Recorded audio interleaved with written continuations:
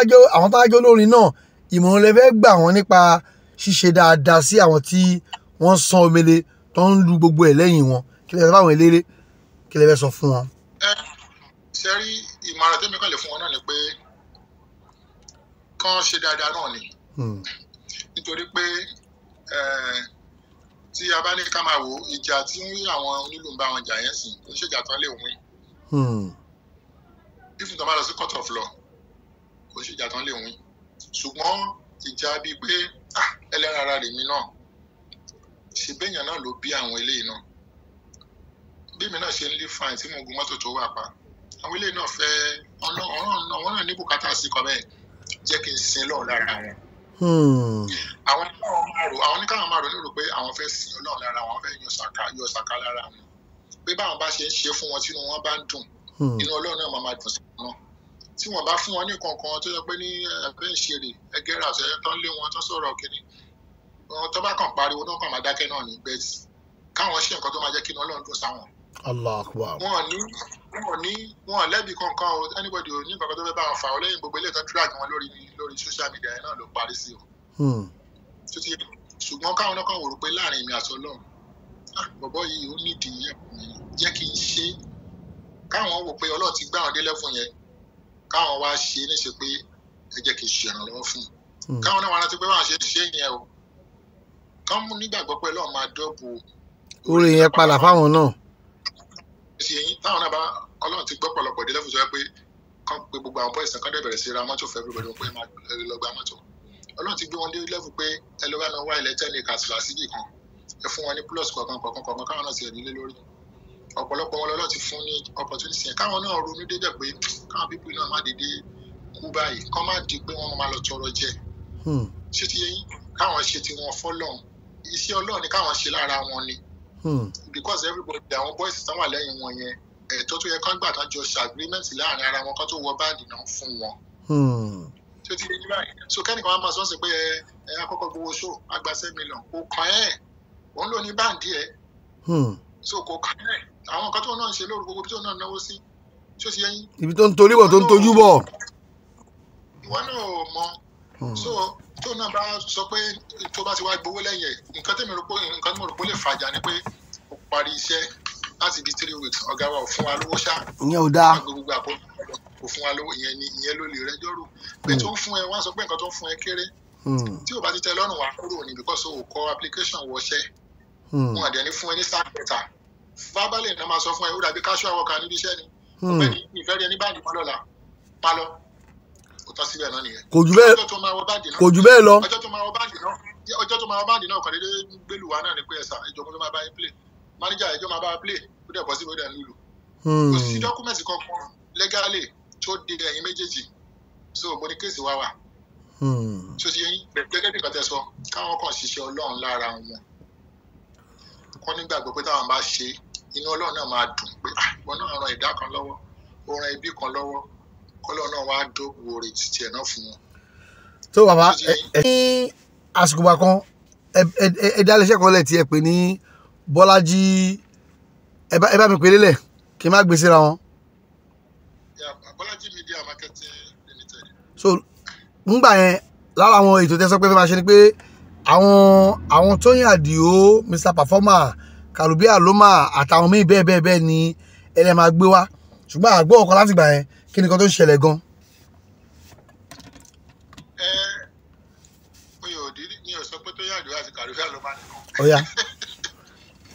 mo kàn sọ pé ṣé ọ̀gá ibi iṣẹ́ wa ẹ mọ̀ pé nǹkan tá a mọ̀ náà nìyẹn láti ìgbà tá a ti wà lẹ́nu iṣẹ́ yìí àníṣẹ́ mi so producer ni wa àwọn ń gbé àwọn eléré jáde náà ni ṣùgbọ́n àwọ̀ pé òkè nígbà tá a ti tún tẹ̀síwájú láti tún wà ní tọ́lọ̀ ní káwá ǹsìn so a lè torí ẹ̀ka gbàgbé iṣẹ́ tá à ń ṣe so a ní láti tún move a step further náà ni so ká tún wo the next thing ká tún lè ṣe láti fi help àwọn tí ó need the help so ládẹ̀ tẹ́lẹ̀ kí àwọn náà dẹ̀ tún ran iṣẹ́ tiwa náà lọ́wọ́ so kó má dàbí pé àbí èèyàn fi ṣẹ́ yẹn lẹ̀ pé kò sí ìbò ògì mọ́ àbí kò kàbí kò sí ní entertainment mọ́ náà so àwọn try láti wò pé okay àwọn máa gbé àwọn artist jáde so nǹkan tí mo wá sọ nígbà yẹn ni pé nǹkan tó wù mí jù gẹ́gẹ́ bí dream ni pé Tóyìn Àdìó Kàròbí Àlómà àwọn ẹ̀jẹ̀ tèmi ni so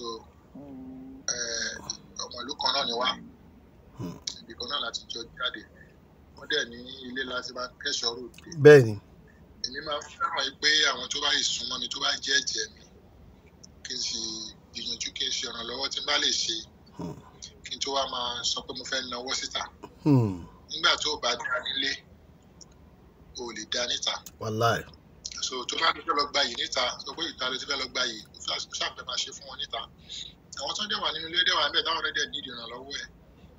ọlọ́fun ara Islam tí èmi nígbàgbọ́ lórí pẹ̀lú Quran Karim tèmi ń tẹ̀lé nǹkan tó sọ fún mi ni pé gbogbo nǹkan tó bá fẹ́ ṣe bí o fẹ́ ṣètọrẹ àánú náà ni o fẹ́ ṣe ìrànlọ́wọ́ o fẹ́ ṣètọrẹ àánú ó ní kó bẹ̀rẹ̀ láti inú yàrá ẹ̀. nígbà tí ọmọ ẹ àti ìyàwó ẹ tí o bá ti ṣe nǹkan tó yẹ kó ṣe fún wọn. tí wọ́n ti jẹ tán ti yó. wọ́n ti wọ̀ wá òkè wàá ṣẹ̀ṣẹ̀ wá move to the next level which is for our family ẹ̀. your extended family ẹ̀gbọ́n àbúrò ọmọ ẹ̀gbọ́n ọmọ àbúrò wàá ṣẹ̀ṣẹ̀ wá lọ sọ́dọ̀ wọn tó bá kúrò lọ́dọ̀ wọn ló ṣẹ̀ṣẹ̀ kan ara ta. so o lè jump láti kó dédé wá nìkan wà lọ́wọ́ ẹ̀ kó wá di pé ìta ló ń lọ àwọn tó lè jẹ́ yé ẹ̀jẹ̀ tó jọ gbé yín papọ̀ dé wà nílé wọ́n dẹ̀ sọ́fà something is wrong with your head. kò dá kéèyàn dá ńlé kó má dá ń ta àbí kéèyàn ó kéèké kò dá kéèyàn dá ń ta kó wá tẹnu lé. bẹ́ẹ̀ ṣé nínú ilé yẹn gangan ló ṣe kókó jù tó bá ti dá nínú ilé tí ìta bá tiẹ̀ fẹ́ lé ẹ ìta máa lé ẹ padà wá sínú ilé nìyẹn. ìyẹn á rí ibi dé sí. bẹ́ẹ̀ tó bá ti tẹ́ǹtà tó tún nínú ilé wọ̀ tí ẹ ti bàjẹ́. so gẹ́gẹ́ bí òfin Ọlọ́run gẹ́gẹ́ bí ọ̀rọ̀ Ọlọ́run náà ó ní pé láti ẹ̀kọ́ bẹ̀rẹ̀ láti inú ilé so iṣẹ́ tá a lè ń ṣe àwọn tí wọ́n lẹ́bùn ọ̀tá lè ń ṣe dẹ́wà ká sì ẹ̀kọ́kọ́ ṣèrànlọ́wọ́ yẹn láti inú ilé tá a bá wá bẹ̀rẹ̀ kọ́lọ́n kó gbà fún wa Ọlọ́run jẹ́ ká rí ṣe bá ṣe àwa bọ́ síta àwa wo gbogbo àwọn tó jẹ́ àwọn ọ̀rẹ́ wa tó jẹ́ àwọn ẹ̀wà náà táwọn náà ní ìdí pé ká tìlẹ́yìn. àwa so ti yẹn then adẹ̀ ní plan náà láti tún ta sí gbogbo àwọn tó jẹ́ star artist yẹn náà ṣe àgbẹ̀ gbogbo náà sì náà ti free kò dìgbà bí ìgbà tó jẹ́ pé ní wọ́n kàn wà hooked pẹ̀lú company kan tó jẹ́ pé o tiẹ̀ lè súnmọ́ wọn. ẹ understand tó ṣe pé bóyá ìgbà tí bàbá Màláíkà wà pẹ̀lú Bàbá Lájí tí Pasuma wà pẹ̀lú ẹ̀rọ wa Saheed Òṣùpá wà pẹ̀lú so nísìnyí everybody wọ́n free láti release fún ẹni company tí ọ̀rọ̀ wọn bá bára wọn. so nínú àgbélé ọ̀hún tọ́lọ́run bá kádàrá pé ó máa rí bẹ́ẹ̀ ó wù wá ká sí gbogbo àwọn èèyàn náà but that's gonna be in the future lọ́jọ́ iwájú ní future nìyẹn so for now a fẹ́ bẹ̀rẹ̀ pẹ̀lú Kàròbí Àlómà. okay. so tá a bá parí ẹ̀ kọ́lọ̀ kó bá mi ṣe nírọ̀rùn. àmín. ká wá bọ́ sí ọ̀dọ̀ Aláàjì Tóyìn Àdìó Ọlọ́ládé lọ́lọ́ bá ní kí ọ̀rọ̀ àwa tí wọ́n náà bára wa mu but for now ọ̀rọ̀ àwa tí Kàròbí ti bára wa ti wọ̀ àti sí lágbára Ọlọ́run ó máa wọ studio any moment from now. okay. so ní ọ̀dà lébẹ̀ wa so àti a máa kọjá lè bẹ ọ̀nàjọ́ mẹ́jọ àdè máa bẹ̀rẹ̀ publicity ní rẹpẹtẹ. you understand so and then from then I bẹ̀rẹ̀ sí ní spread the tentacles wa Islamic music that is for sure àwọn ara àwọn areas tí a fẹ́ wọ̀ gidigidi gan lọ nìyẹn nítorí pé a ní stake níbẹ̀ so a ṣe ọ̀pọ̀lọpọ̀ iṣẹ́ lórí wọn so that is it. bàbá tí a wá ní ká wo music lẹ́nì àbí entertainment generally a máa rí pé ọwọ́ tí ẹ fi mú gbà kan bẹ́ẹ̀ kọ́ lórí ń sìn mọ́ pàápàá with the advent of social media tẹ bá kówó lé orin tẹ kó gbogbo ìtẹ́ ní tẹ kó lórí abẹ́ promote olórin kan how do you get your money back báwo lẹ fẹ́ rí báwo lẹ fẹ́ gbà padà ọ̀nà olè fẹ́ gbà ṣe tí tẹ́ pé ẹni tó kọrin ayọ̀ ẹ̀yin tẹ kówó sórí ẹ̀ náà ẹ̀yin náà ẹ máa ní àgẹ́ṣẹ́kù ọgbọ́n lẹ fẹ́ dá. question àtẹ̀bẹ̀rẹ̀ yẹn question gidi ni ẹ mọ̀ pé nǹkan tó affect everybody wọn náà ní marketing sí nìyẹn kò sí star artist kankan náà tó lè sọ pé wíwá bí gbogbo àwọn marketers náà sá fún everybody náà ni so nítorí pé kò sí everybody tó ń kó sórí wọn tó ń rí gain ẹ̀ mọ́ Everything that must have is like I'm trying to give back to the society. Hmm. You know, I got my name, my fame, and the little God has given me, you know, through the entertainment industry. You know, God has been wonderful. God has done it for me. I made my name from that genre of music all my life. So, payback time. Àwọn tẹ́yìn náà lè fa gòkè. To get there, if you not to make orúkọ mi, you know, not as a singer, I was never a Fuji music singer, but àwa lára àwọn tí wọ́n lè sọ pé a jẹ́ alátìlẹ́yìn àwọn. Ṣàṣà wọn nínú mọ́ṣẹ́ láwọn lórúkọ tó ni Ọlọ́run sọ pé kájọ ṣiṣẹ́ papọ̀. Ẹ bá mi sún díẹ̀. Mo fẹ́ kẹ́ God bless her, God bless her, God bless you. Ṣàṣà wọn ni Ọlọ́run sọ pé kájọ ṣùgbọ́n sí kankan ni wọ́n tó lè sọ pé bóyá Bolaji Bello àti ọmọ tí ìṣe wọn náà tó ti papọ̀. Ṣé ìtara sáà gbogbo mọ́tà lè ṣe lọ́lọ́dẹ̀ ní kó lálùbáríkà.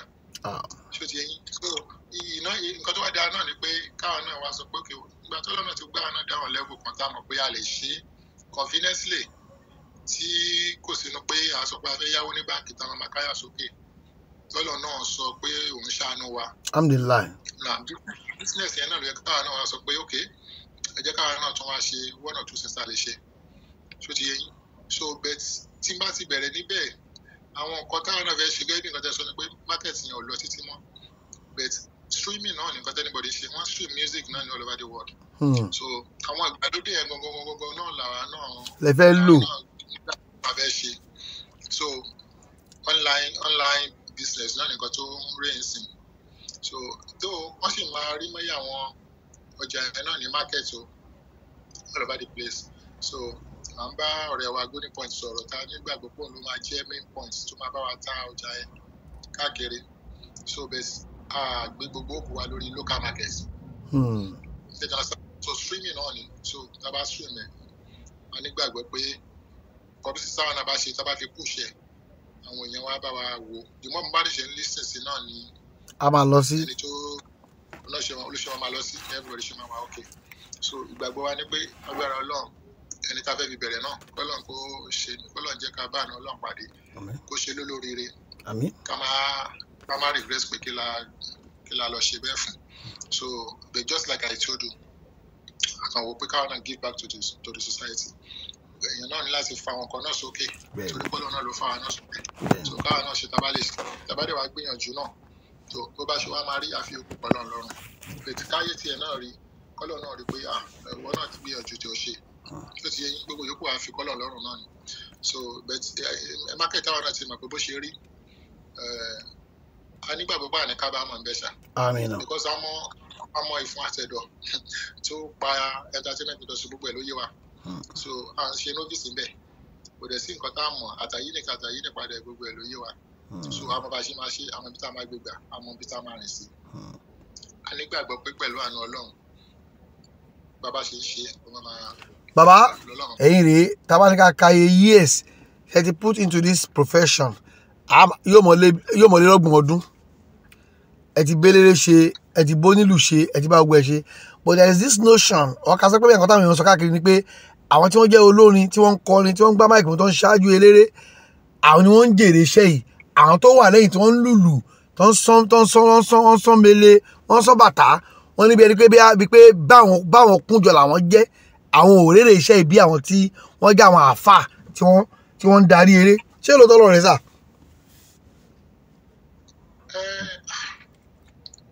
Bákan méjì ni ẹ ṣáà wò. ọ̀rọ̀ ilé ayé ó dàbí ìlú ni ohun tó kọjú sẹ́nìkan ẹ̀yìn ló kọ sẹ́lòmíì. Àti pé bá a ṣe máa jẹ́ la máa jẹ́ Ọlọ́run ọba nìkan gbogbo nǹkan gbogbo lọ́wọ́ orí ni o. Orí ni o iṣẹ́ tẹ́lòmíì ṣe là lẹ́lòmíì ṣe ló fi jẹ gbèsè. Ọ̀pọ̀lọpọ̀ àwọn onílù kan náà wà táwọn náà ti làlùyọ. Nídìí iṣẹ́ yìí. Yes àwọn kan ṣe tán làlùyọ wà àwọn tí wọ́n dẹ̀ ṣe náà jẹ́ pẹ̀tọ̀ àwọn náà ṣe kí ní àfihàn wọn Ọlọ́run kó jọ kó bá wa tún. Àmín Ọlọ́run. Ìgbàgbọ́ tèmi rí bẹ́ẹ̀ ni pé gbogbo nǹkan tá a bá ń ṣe aláwọ̀kọ́ ká má fi ọwọ́ mẹ́wẹ̀ẹ̀wá ká má fi jẹun. Tẹ́lẹ̀ mistake tí ọ̀pọ̀lọpọ̀ máa ń ṣe ni pé gbogbo àwọn táwa náà sọ̀rọ̀ yìí náà tí a bá sọ ìbẹ̀rẹ̀ fún yín bó ṣe kọ́kọ́ rí kò ṣe pé àkàndédé bẹ̀rẹ̀ owó dẹ̀ bẹ̀rẹ̀ sí ní wọlé for so many years several years láti ṣiṣẹ́ àwọn top artists àwọn star artists tó yẹ pé ìgbà míì tẹ́lómi bá ń lọ lẹ́nu wa a ti ṣe production tán fún wa ní 5,000 naira rí a ti ṣe production tán fún wa ní 2,500 naira rí. lẹ́yìn àwọn yes àwọn top artists náà sọ̀rọ̀ ìdí àlàdé ṣiṣẹ́ wọn. ṣé lẹ́yìn irú àwọn Paso àwọn Màláíkà àwọn Òbésèré àwọn Wasiu Ayinde. bàbá mi ṣe mọ̀ pé Òbésèré kọ́ ló ń sanwó Pasuma kọ́ ló ń sanwó àwọn lébẹ́ kíní ló ń sanwó fún wa. a ṣiṣẹ́ mi báyìí àbá 7,000 nù ẹ̀pílòpù ẹ̀ ìgbà táwọn ẹ̀rẹ́ ń sọ yìí o ò lè jókòó kó sọ pé iye báyìí ló fẹ́ gbà because àwọn náà try láti benefit wa ni so it's a privilege pé wọ́n ti ẹ̀ pé kó wá ṣiṣẹ́ pẹ̀lú àwọn Pasuma pẹ̀lú ẹwọ olùgbà tí wọ́n fẹ́ ṣiṣẹ́ pẹ̀lú iṣẹ́ yẹn láyẹn iṣẹ́ yẹn privilege ni mo rí sí because alájú kọ́lé náà láti bí irú wa lọ́mọ èmi àti Saheed tó jẹ́ first born wọn ẹgbẹ́ la máa jẹ́ kíru alájú kọ́lé sí yẹn wá pè mí fúnṣẹ́ ó ti ṣe mọ̀ pé privilege ni. bẹ́ẹ̀ ni. because kó tó di pẹ́ẹ́mì tí ẹ̀gbọ́n kí n tó jáde school ni bàbá. wọ́n ti ń kọ́.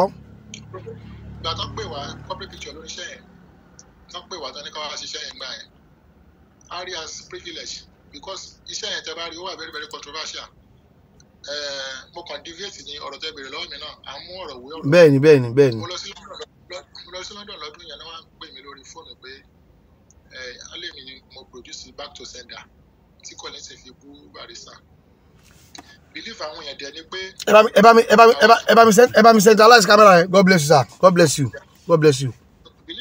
believe àwọn èèyàn ni pé àwa ta jẹ́ producer wọ́n believe pé àwa la máa ń kọ àwọn orin tí àwọn eléré máa fi kọ síta àwa la máa ń ṣẹ́jọ́ understand tẹ́ bá dẹ̀ rántí back to sender yẹn nǹkan tó wà nínú ẹ̀ lágbára gan pẹ̀lú ọ̀rọ̀ tí Alhaji Kollington tó sọ sí Barrister Barrister lára so mo wà lọ́dọ̀ mo wá ṣe interview lórí radio station kan so wọ́n kàn play record Kollington láyé lórí radio station yẹn àwọn èèyàn bá pè wọlé pé so má ní ìlú ṣe kinní kan ṣé mo àwọn ìfẹ́ tó ní sí kóyí Barrister ti pọ̀ jù wọ́n kàn bẹ̀rẹ̀ sí bí ewu ó jẹ́ lẹ́sí sọ̀kò sọ fún ìkan wá sọ pé tí màá ṣe pé kinní náà wọ́n gbé iṣẹ́ bẹ́ẹ̀ fún yín ẹ̀yin ò lè sọ pé ẹ̀ ṣiṣẹ́ yẹn kẹ́ reject ẹ̀ ẹ ṣe lọ ṣe irúṣẹ́ yẹn ẹ ṣe kinní kan wọ́n béèrè lọ́wọ́ ẹni yẹn pé privilege ni pé mo tiẹ̀ ní àǹfààní àti ẹ̀ ti sọ pé mo fẹ́ bá Alhaji Kollington láṣiṣẹ́ as a producer because tí mi ò bá ṣe somebody else will do it.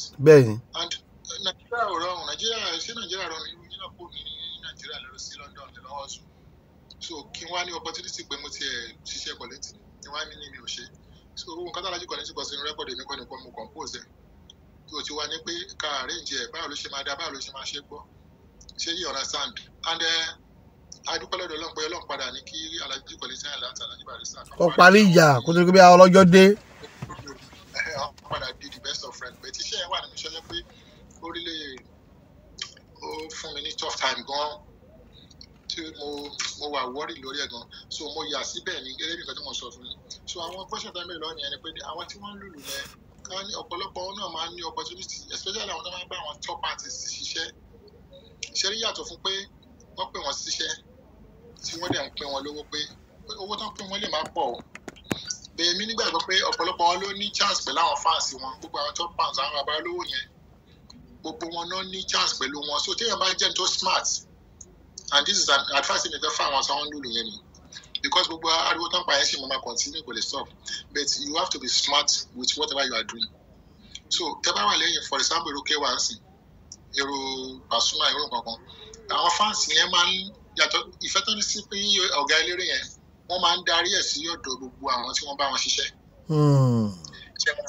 nǹkan tẹ́mi mọ̀ ni o personally everybody wọn ló máa ń ní àwọn fans nǹkan tó yẹ pé tó bá ti parí show ẹ̀lú bàbá ṣe wà lọ́fíìsì wọ́n lè show lọ sọ́fíìsì wọn nírọ̀lẹ́ náà lọ bá wọn ṣe fàájì tó bá débẹ̀ tó bá wọn ṣe fàájì wọ́n lè jọ jẹun kọ́jọ ṣe fàájì eléyìí tó kún kan wọn á ṣe kíní fún wọn tó bá ń délé ọ̀pọ̀lọpọ̀ tí everybody wọn bá ní làwọn bàbá olówó yẹn máa ṣe nǹkan tó yẹ káwọn máa ṣe ni pé káwọn wà smart gbogbo àwọn tó yà wọn fans yẹn èyí náà tẹ́ bá ti rí pé ní fans bíi 3 4 5 kan ẹ mú wọn mọ́ra from there náà làánú ti máa wọlé sọ́dọ̀ títí yín náà tẹ́yìn náà fi máa rí 1 or 2 ti ṣe nílé ayé. ṣé ìjọba so kàn lè jókòó sórí pé ẹ̀yin pẹ̀lú ọ̀gẹ̀lẹ̀rí mo máa pín owó kan náà kò lè possible lánàá nígbà táwọn bàbá ṣiṣẹ́ kò lè ṣẹlẹ̀ lénìí kò dẹ̀ ní ṣẹlẹ̀ lọ́la. ṣé tí wọ́n sàn so that's one thing because ọ̀rọ̀ wọn ò kí ń sọ̀rọ̀ pé mo kọ application wa mo fẹ́ gba ìṣiṣẹ́ so ọ̀pọ̀lọpọ̀ wọn ló máa lọ́bì pé ẹjọ́ mo fẹ́ ṣiṣẹ́ lọ́dọ̀ yín sáà èmi lè lọ months kó máa lọ́bì pé mo fẹ́ ṣiṣẹ́ so àwọn eléré náà máa rí bí ẹni pé opportunity nípa àti ẹ̀ǹbá lágbẹ́já ṣiṣẹ́ tó ṣe yín ìwọ ni kó wá ro orí ẹ̀ pé bó ṣe ń bẹ̀rẹ̀ yìí ṣiṣẹ́ jẹ́ kí n sáré lo àwọn opportunity tó bá wà ń bẹ̀ kí èmi náà fi lè fi jẹ́ èèyàn kí n má kàn ṣiṣẹ́ lásán bẹ̀rẹ̀ tó bá kàn jókòó lórí pé nǹkan tẹ́jọ́ ń pín of course ẹjọ́ agree ni nǹkan báyìí la máa pín ohun ẹ̀ ló gbà tó bá sì mọ̀ pé kò tẹ́ lọ́rùn kó mọ̀ pé bíbá ló wà kò sí nǹkan tó stop ẹ láti kúrò ń bẹ̀ kó dẹ̀ move ahead kó dẹ̀ máa lọ ṣe nǹkan míì ṣé tí understand nǹkan tí mi sọ fún yín so àyàfi another thing táwọn onílù ṣe ni pé àfi tó pé wọ́n bá unite abdul tó dálẹ̀ yẹn tí wọ́n bá lọ jẹ́ kí wọ́n mọ̀ pé gbogbo àwọn tó bá ń lùlù kò gbọ́dọ̀ wà nù ẹgbẹ́ yẹn tí ò bá ti sínú ẹgbẹ́ yẹn ò lè lùlù Nàìjíríà tí mo dẹ̀ rò pé ó difficult láti ṣe ṣé tí understand so tán bá rí yẹn ṣe tí wọ́n bá lè wá sọ pé òkè o tó bá ti ń gbélére lùlù tó bá ti lọ sóde orí by fire by force 10,000 ló gbọ́dọ̀ gbà pàṣọ tí wọ́n bá ti rí yẹn ṣe kò gbogbo ariwo yòókù tó bá ń pa yẹn bí ẹni pé ẹ̀kan fẹ́ máa ní self entitlement ni pé mo bá ṣeré mo gbọ́dọ̀ gbà nǹkan báyìí tí ò dẹ̀ lè work. kò lè work. kí ni nǹkan tí mo sọ kò lè work kò sí wọ́n lè fẹ́ work because moment tí wọ́n ti work out tó ti jáde yẹn làwọn mẹ́ta mẹ́rin ti fẹ́ rí replace ẹ̀ tó ti fẹ́ lọ wọ ibi tí wọ́n ti kúrò yẹn. táwọn náà jó nílùú bíi tiẹ̀. tó tún máa jẹra wọn lẹ́sẹ̀ pé kọ́gbẹ́ni kúrò bó ṣe máa kúrò káwọn lè ráyè wọlé so bẹ́ẹ̀ tó bá sí l'opportunity kó ń bá wọn lùlù àwọn fans yẹn lèmi rò pé ẹ̀yin náà máa penetrate wọn ẹ̀sà ẹ̀jọ̀ ká tó ṣẹ́jú pé ìwọ tó jó nílùú kí ló stop ẹ láti lè lọ dá academy kan kékeré kan lẹ́sẹ̀gbẹ̀ àdúgbò yín tó ṣe yín àwọn boys náà bá já wọn kéékèèké kó wọn jọ kó ló máa kọ́ wọn má ṣe ń lùlù kó dẹ̀ wọ́n máa gba bí stipends kan kí wọ́n náà dá very small school of music ilẹ̀ kó ra máa kọ́ wọn má ṣe ń lùlù before you know it wọ́n náà ti make owó ẹ̀ ó ní láti wà smart ni ó lè jókòó ti pé bó ṣe ń lòdì orí kò kàn déédéé máa lọ sí òde orí kó dẹ̀ máa sọ pé nǹkan tó máa ń pín ẹ wàá máa sọ pé ọ̀gá ẹ̀ pé nǹkan tó ń fún ẹ kéré. nǹkan tó fẹ́ jókòó tì. ó lè jókòó kò possible so ìjà yẹn ò ń ṣèjà sí torí gbogbo wọn ni wọ́n jìn sínú kinní yẹn kò sí eléré tí kò ní problem yẹn. gbogbo eléré ni. ọ̀rọ̀ sí K1 tó yẹ níbọ̀dí kan mú mẹ́nu yẹn ó dà pé bàbá yẹn kàn ní orí. ariwo ni. orí kí ni máa kú ariwo wọn kàn máa pariwo ẹni. so irú àwọn màláìkà náà Pasuma Kollington Barrister àwọn náà bọ́ ń bẹ̀. kò sẹ́nibọ̀dì tó bọ́ ń bẹ̀. Òbésèré Àyùbá wẹ́wẹ́. kò sẹ́nibọ̀dì ibo ni mo sọ pé gbà táwọn àṣìṣe ń sìn táwọn produce àwọn artist náà fún wọn ní 2005 ṣé 2005 lè ní ṣùgbọ́n ara máa lọ sí school ni but people like us àwa náà wà smart àwa náà wò okay what are those things tá a tún lè ṣe tó ṣe yín àwọn òṣèré máa lọ sórí social media ká bẹ̀rẹ̀ sí ni wọ́n máa pariwo ẹnìkan because agreement ni nǹkan tí wọ́n máa fún eléyìí o ìgbà míì wà tó pé yífún tó máa tẹ̀ fún wa níṣẹ́ tó bá ń ṣiṣẹ́ wọn ti ẹni bá a negotiate wọn kàn ní ká máa lọ bẹ̀rẹ̀ iṣẹ́ ni àwọn náà dáwọ́ pé ní ìsàn opportunity kò kó sí nǹkan pátá kúkú ṣe ṣiṣẹ́ wà Nàìjíríà ń gbà yẹn ni nígbà tá a bẹ̀rẹ̀ ń gbà yẹn ni mo sọ ní o kò ṣiṣẹ́ so àwọn náà kà kún pé opportunity nípa ti rẹ̀ ń bá àwọn people ṣiṣẹ́ tó ti yẹ yín so ọjọ́ iwájú làwọn wò kánà bí ọ̀rọ̀ because tó bá wà lẹ́ entertainment tó dẹ̀bẹ̀ lórúkọ wàá kọ́kọ́ gbé ọ̀rọ̀ owó ti sẹ́gbẹ́ kan wàá lé orúkọ pẹ̀lú orúkọ tá a padà níyẹn ó padà wá sílẹ̀kùn opportunity. even nídìí iṣẹ́ ìròyìn pàápàá ìdíṣẹ́ ìròyìn náà orúkọ ni. ṣẹ́rọ orúkọ yẹn tó bá fẹ́ ṣiṣẹ́ yẹn kó kọ́kọ́ lé orúkọ tó bá sí lé orúkọ yẹn ni wọ́n wá máa lò kó ní jẹ́ kó orúkọ yẹn bàjẹ́ orúkọ yẹn wọ́n máa ṣílẹ̀kùn fẹ́ orúkọ yẹn padà ṣílẹ̀kùn fún irú àwa yìí gidi gan ní mo ṣe dèrò olóyìnbó lẹ́yìn náà ìgbà tí wọ́n kọ́kọ́ travel àti lọ sí London àwọn tọkọtaya immigration lawyer ni bàbá yẹn kọ́ lọ́ọ́ bá mi ṣe dáadáa fún wọn wọ́n ti di justice pẹ̀nsìn ìfẹ́ dárúkọ wọn because wọ́n lè má like ẹ̀ so ìyàwó wọn ló ń kọrin ó wà ní Ireland so àtọkọ àti ìyàwó wọ́n dẹ̀ wá pé àwọn fẹ́ ṣe Islamic music tẹ̀ tún wà ní mo dẹ̀ produce wọn wọ́n padà sí Ireland wọ́n launch iṣẹ́ yẹn wá pa àpapọ̀ iṣẹ́ yẹn wà pa gan inú wọn dùn wọ́n ṣe pè mí nìyẹn pé àwọn máa invite mi sí London. Wow. Ojú yẹn lọ ṣe tí mo tó ń travel nìyẹn ṣé àmọ́ orúkọ ló ṣílẹ̀kùn fún mi. Bẹ́ẹ̀ni. so gbogbo nǹkan tí mo kọ́kọ́ ń gbà lásìlẹ̀ tí wọ́n fún mi ní 2000 ṣe everything mi ò jẹ́ kó dùn mí mò ń sì wò pé ọjọ́ kan Ọlọ́run ṣá máa ṣàánú so mi ò dẹ̀ rojú anybody nígbà tó tásìkò kan tí orúkọ yẹn bẹ̀rẹ̀ sí ní dé orúkọ yẹn ni Ọlọ́run lò fún mi Bolaji Bello so anyway tá a bá dé Ọlọ́run ṣílẹ̀kùn àánú fún wa everywhere Ọlọ́run ṣílẹ̀kùn àánú so bẹ̀tẹ̀ àwọn èèyàn wò wá ń gbà bí ẹni pé owó wà lọ́wọ́ ẹ̀ gan o tó orúkọ yẹn ti pọ̀ ju èmi fún wa lọ orúkọ yẹn ti pọ̀ jù nínú ẹbí láàrin ọ̀rẹ́ láàrin ẹgbẹ́ in fact tó bá ti pẹ́ sóde kan báyìí ìwọ ni chairman so ó di ká máa sá lóde because nǹkan tó ń fi ń pè wá kọ́lá jẹ́. tí Pasuma jẹ pọ̀ Bolaji mi Bello ọ̀ràṣà ní ilé rẹ̀ o lójoojúmọ́ làwa mọ̀yàn sí. orúkọ tó yẹ káwá láìkè irú àwọn Pasuma yẹn náà nìyẹn tó bá ṣe òun máa gbé ẹ lárugẹ ó máa promote ẹ á fún publicity tó ṣe yín bẹ̀t owó táwọn tí wọ́n gbé rẹ́kọ̀dù wọn jáde tí ó jẹ́ pé àwọn náà sanwó fún wa owó tán fún wa is not to right. bàbá nítorí àsìkò nígbà tí àwọn tó jẹ́ àwọn label owners irú àwọn bíi Báyọ̀wá àwọn Sarolac Records àwọn Afisco àwọn àti bọ̀bọ̀ tó wà ní Alábàáyí Ake Dancent tí wọ́n bá fún yín lówó gidi then orewole wá lára àwọn Pasuma Obesere Malaika Wẹ́wẹ́ Bọ̀dísbọ̀sùwé Adéwálé orewole ńlá lára wọn yẹn láàrin yẹn àtàwọn ìjọ́rẹ̀ kan tiẹ̀ wà tí wọ́n ṣe fún yín. orí pọ̀ tó ń ṣe àṣe fúnra wa àwọn tó wà níbẹ̀ náà wà nìyẹn àwọn fúnra wọn as a person wọ́n ní orí lára tó ṣe pé for example ẹ̀wọ̀n pé ńgbà yẹn àwa la bẹ̀rẹ̀ àwọn kọ̀lábò tá a máa ṣe gbé eléré duet tá a bá ti fẹ́ ṣe ẹ bá ti lọ bá wọn so àwọn náà wá pé náà ṣẹ́yìn lẹ́nu iṣẹ́ ẹ lọ gbókò studio ni wọn ò ní gba $1 lọ́wọ́ wa àdèmà studio so táwọn náà bá ṣe irú show bẹ́ẹ̀ a lè padà lọ tàbá àwọn marketer kàtà ní 250,000 kàtà ní 500,000 so by so doing àwọn náà wò pé àwọn náà fi yẹn náà support wa ṣe tara sand marketer bá lọ bá wọn níta or anybody bá wọn níta ó ní ètò gbà 3 million 2 million lọ́wọ́ ẹ̀ lọ. Wow. But àwa ẹ̀kan lọ gbókò studio wọ́n dẹ̀ ṣe fún wa ṣé wọn opportunity nìyẹn. Bẹ́ẹ̀ni. tí ó ti ẹ wo Good Morning Mohammed tí mo ṣe yẹn ilé Obesere ni mo lò fi ṣe fídíò yẹn. Wow. Obesere ló ṣe gbogbo lẹ̀kùn lẹ́ẹ̀ta lò throughout everything to support wa. Then tẹ́ bá lọ Good Morning Mohammed tí mo sọ yẹn gbogbo suit tí mo lò ń bẹ̀ ẹ rí pé English concept yẹn English dress ni mo lò suit ni mo lò gbogbo aṣọ yẹn pátápátá from A to Z Malaika ló lọ gbé box ẹ̀ jáde pé. Allahu Akbar Sule Alao Malaika. Ló lọ gbé box ẹ̀ jáde pé ẹ̀gbọ́n yẹn bẹ̀rẹ̀ sí select tó bá wùn so gbogbo àwọn aṣọ yẹn Malaika ló supply ẹ̀ fún mi títí ẹ̀ personal one tó lọ ṣe shopping ẹ̀ labroad ṣé àwọn pé support yẹn. Bẹ́ẹ̀ni. So bẹ́ẹ̀ ni Suleiman Ado àtàwẹ́wẹ́ náà. Because first car mi ti máa kọ́kọ́ lọ lé ayé understand Ramsalam wẹ́wẹ́ ló jẹ́ ká mọ Ramsalam. So iṣẹ́ tá a ṣe Ramsalam yẹn la fi wá súnmọ́ Ramsalam gan so mo wá release first Islamic album mi tó ṣe Tẹ̀gbìr part 1 fún Ramsalam so proceed tí mo gbà ń bẹ̀ 250,000 ni mo ta album yẹn gbà yẹn òun mo lọ fi ra first car mi gbà yẹn. Mazda 626 so wẹ́wẹ́ dẹ̀ ló dẹ̀ bá mi fẹnu sí ọ̀gá wa ẹ̀gbọ́n mi ní owó ẹjọ́ ẹni sì tẹ́ bá ti ọlọ́run fẹ́ ẹjọ́ bá mi support wọn ṣé wọn pé support náà nìyẹn. Bẹ́ẹ̀ni.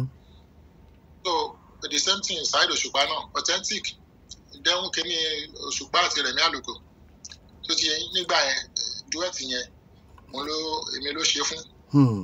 tó ti ibẹ̀ ló ti kọrin Bọ́lájì mi Bello mi ọ̀rà connection mi ṣe báwọn náà ló ṣòpà sàrìdàn bí ń ṣeré àwọn náà ló ṣòpà sàrìdàn bí ń kọrin olóṣàlùwọ̀n yẹn fún mi àti school ló ta ó fi support so nígbà yẹn náà èmi náà mo broker bóun náà ṣe dọ́dọ̀ àfi school òun náà wá san padà fún mi pé ẹ̀gbọ́n ẹ jẹ́ kí n fún yín níṣẹ́ àwọn tó fẹ́ gbaṣẹ́ yẹn pọ̀ tó fẹ́ gbówó ńlá lọ fún ó ní òun máa ṣiṣẹ́ yẹn fún mi ó dẹ̀ ṣe tí wọ́n pẹ́ support yẹn. Bẹ́ẹ̀ni.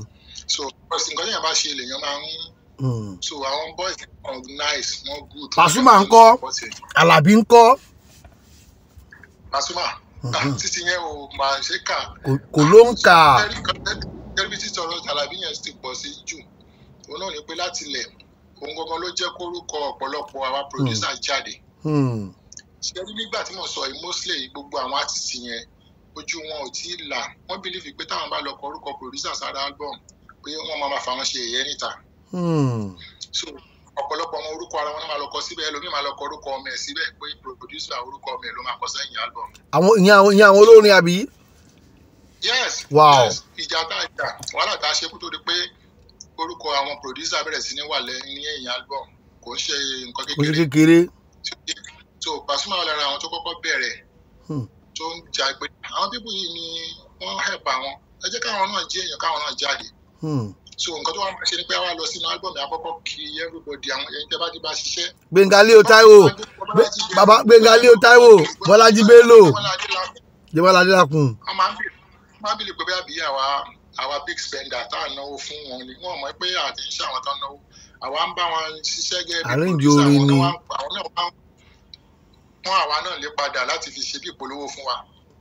olórúkọ yẹn ṣe rinlẹ̀ so orúkọ yẹn ṣe wá jáde tó wá rinlẹ̀ yẹn so táwọn yẹn bá ti gbọ́ pé Bọ́lájí Bello kínní kan Adémọ́lá Adélakùn orúkọ tó máa gbẹ̀yìn gbogbo àwọn onífújì yòókù ní ìgbèríko Ìlọrin Ọ̀ṣun state Ọ̀yọ́ state àwọn ọmọ wa káàkiri pé ẹ̀gbọ́n ẹ wá bá ṣiṣẹ́ wa so by so doing yìí fún owó táwọn ò lè méèkì lọ́dọ̀ wọn à ń méèkì lọ́dọ̀ gbogbo àwọn pípò yẹn. ṣé ìjọba wa tó stage kan tó lọ́n wá ní kórúkọ jáde tó level kan so àwa náà wàá gba iṣẹ́ producer ẹ lọ fún mi ní 50,000 wọn à ń gba contract ni. gbogbo ẹ̀. wọ́n ti pa máa gba contract ọdún àwọn corporate picture ẹ̀ kàn lè sanwó sọ́dọ̀ wa pé ẹ gba 3 million so ẹ lọ bá mi ṣe album wa fún lágbájá nǹkan kan so yamadu kan bẹ́ẹ̀ so jẹ́mọ̀ ọ̀rọ̀ tí mi sọ yìí a ti ṣe wàhálà ẹ̀ fún bí almost be 5-7 years kó tó ní kọ́lọ́ bẹ̀rẹ̀ sí ni wọ́n máa crown effort díẹ̀. kó tó wá dọbẹ̀. àbí ìdàpáwà náà dẹ̀ wá tí ẹ̀ bá wà educated torí ẹ̀ mọ̀ nǹkan tó ń ṣe ìwọ náà fi gbogbo ẹ̀ wá package ara ẹ̀ wá ṣe bó ṣe kó ṣe pẹ̀lú àánú Ọlọ́run so Ọlọ́run ṣáà ṣe sọ fún òǹdé nìyẹn. bàbá àtẹ̀lẹ̀ bá ṣe kó wà smart kó package ara ẹ̀ kó wà smart kó má jókòó tẹ́tẹ́rẹ́ kó dẹ̀ máa rò pé bẹ́ẹ̀ ni ṣe rí lọ́la ṣe máa rí nǹkan lè change ní time. ṣe àdúpẹ́ àti gbádùn yín dáadáa so fún àwọn tí wọ́n bá ń bọ̀ náà tó bá ń bọ̀ tó fẹ́ darapọ̀ mọ́ iléeṣẹ́ Bọ́lájí Bello kí ni wọ́n lè ṣe kí ni ọ̀nà wọn lè rìn. orúkọ record company wa tá a máa veil ní Impact Music lápẹ́. Impact Music okay. bẹ́ẹ̀ni so ó wà registered in Canada and is registered in Nigeria. Wow. So in conjunction with Bolaji Media and Marketing Limited. Okay. Tí gbogbo yín ti tẹ́lẹ̀ láti jọ wá Nàìjíríà. So lájọ máa ṣe iṣẹ́ papọ̀ lágbára. So Karubede máa wọ studio any moment from now. Okay. A máa unveil album ẹ̀. Gbogbo yín náà la ṣe máa pè tẹ́ máa bá ṣe kò kárí ẹ̀. Pẹ̀lú bẹ́ẹ̀ ni. So kọ́lọ́n jẹ́ ká rí àánú ẹ̀ pàdé. Kọ́lọ́n jẹ́ ká bá àánú ẹ̀ pàdé. Mo dẹ̀ fẹ́ fi opportunity náà. Mo fẹ́ fi pass message kan. Ó yá. Sí àwọn gọ́ọ̀mẹ̀ntì Nàìjíríà àti gọ́ọ̀mẹ̀ntì yes especially southwest government àwọn artiste tí à ń sọ àwọn onífújì àwọn náà deserve àwọn ọ̀pọ̀lọpọ̀ ìrànlọ́wọ́ tó yẹ kí wọ́n ṣe fún wọn. Alore TV nílé nínú òkúni ẹ máa wò ó ètò tó kọ́ni lọ́gbọ́n. Ètò tó kọ́ni lóye ní gbogbo àgbáyé ẹ máa wò ó Alore